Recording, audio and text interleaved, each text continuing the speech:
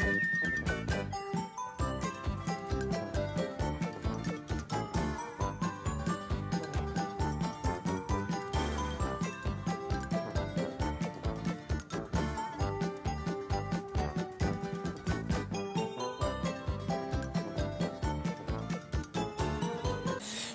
we are going to show you what we are doing at TAPS.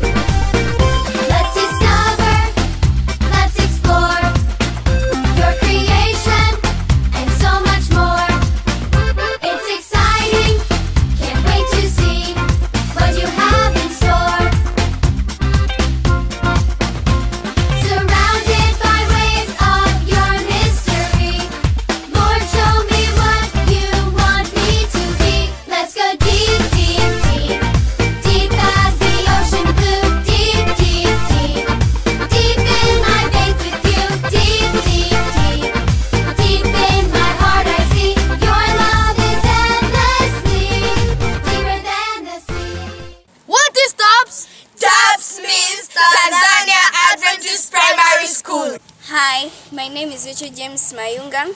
I'm coming from Tanzania Adventist Primary School. I'm in Standard 6. My name is Shams Hassan. I'm coming from Tanzania Adventist Primary School and I'm in Standard 6. I'm going to talk a little bit about our school. In our school we have two laboratories, which are Science Laboratory and Computer Laboratory. If you see your child is not well on that, when you bring him or her in our school, he or she will understand. In our school, and in spiritual matters we are well, and also we have been taught well by our teachers and others. And also we got our strong parade, which is Pathfinder. It is strong and enough. And also we used to do some activities which gives us strength. Maybe at your home place your child is lazy, but when you bring him or her in our school, he or she will understand well how to work, how to make his or her body being active and doing other works. So if you bring your child in our school, he or she will understand what to do. My advice to you, bring your child to TAPS and you will never regret it. thank you. Hi, hello, my name is Promise Emmanuel Omari. I'm from Tanzania Adventist Primary School. Today I'm going to give you a short story about how Jesus cares. The verse of today is coming from the book of Psalms. Psalms chapter 34 verse 7. I read it, it says, "The angel of the Lord encamps around all who fear him and delivereth them." Before I start my sermon, let us pray. Our Father, Lord, who live up above in heaven, thank you for this moment, thank you for this time. Now, as your people are going to hear your word, please may you help them, guide them, and bless them. In your mighty name I pray, amen. The sermon of today says, God cares. I greet you in the name of Jesus. I greet you in the name of Jesus. I greet you in the powerful name of Jesus. The story is as follows. In a certain country, there were two children, Alicia and a fellow who was called Hannah. They were two best friends who lived close. One day they were going to a camp which was performed once per year, on only one day and at night. Now as they were walking to go onto the camp, the sky was almost dark. They were wondering what shall happen. Alicia asked Hannah, "So, did you hear any news today?" He says, "Yeah, a tornado is going to fall on our country." He asked, "What is a tornado, for example?" He says, it's like a big black finger that falls on a place and destroys things. Then he said to Alicia, "Let's just go because we have our coats with us." They were there in the camp and they were singing some songs. They were very enjoying. Then when they were there, they heard a crash of thunder. They went on singing. Then a heavy rain started falling. A very heavy rain started falling down. Then they started to tremble. And one young man came inside the camp and told the pastor, "Please take all the children to the cafeteria because the tornado is going to fall on our camp." The children were very afraid. But their pastor told them, "Do not be afraid. Be strong because Jesus is with you." So they all went to the cafeteria following their teachers. When they were there, the pastor prayed. After praying, he said, "Now I want to listen that your voice or the voice of rain, which one is much louder?" So the children sang a song, and they sang it very loudly because it was like a game. Then after there, a teacher, who was a female, came to them, and they thought it's time for story because she was a very nice storyteller about Bible stories. Then when she was there, she says, "I have good news. God has answered your prayers." So the tornado fell 2 miles away from here. They all praised the Lord, and the pastor prayed to thank the Lord. So in this story, we can see that the Lord tells us we should not fear. If anything has happened into our life to become wrong, we should not fear, because most of the people die because of fear. For example, people have debts to pay and they're not able to do so. They have fear. But when we trust on the Lord, He is the rock of ages. Even though when we die, we shall have hope, because Jesus is our salvation. Thank you. May God bless you. Let us pray as we have completed our story. Let's pray. Our Father, Lord, who live up above in heaven, thank you for this moment. Thank you for this time again.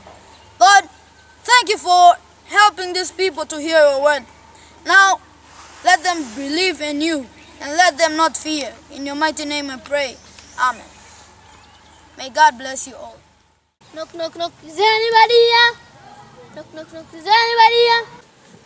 Can I get some food? Before getting some food, go and wash first your hands because they are dirty.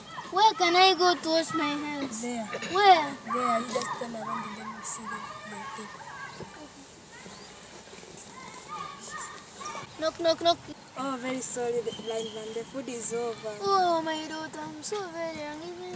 I want a piece of rice. We are sorry. Sorry, the food is over. Maybe come the next day. Oh, Lord, help me. Where can I get the food? I'm so very hungry. Where can I get the food? Maybe. Knock, knock, knock. You are welcome. Oh, thank you. Some food or just a piece of scones. I'm very hungry. You can get food, but go and wash your hands first.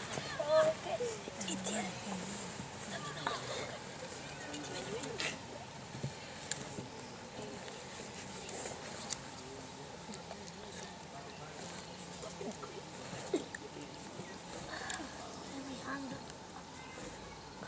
I've already washed my hands. You have already catched down. Just go and wash again because you have already catched down. Your hands are still Oh, dead. please, Go and me wash just again. like that. Okay, I've already washed my hands. Please, give me some food. I'm very hungry. Please. Oh, we are sorry. The food is over. Oh, please, even if you have another, please give me. Please. We are sorry. The food is over. Maybe you come next day because even now we don't have much money. Maybe you come the other day.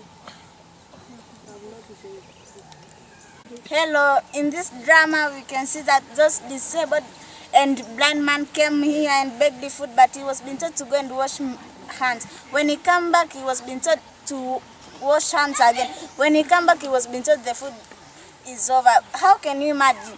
A blind person, how can he see where are the waters? And then he was being told to go and wash.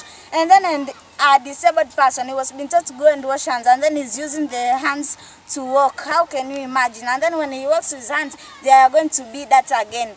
Because us others which we are not disabled, and those which we are not having problems, we are having hands, eyes, legs to do some work. So when we get money, we may help others which they don't have power, they are disabled, they cannot do work, and this makes the end. Thank you.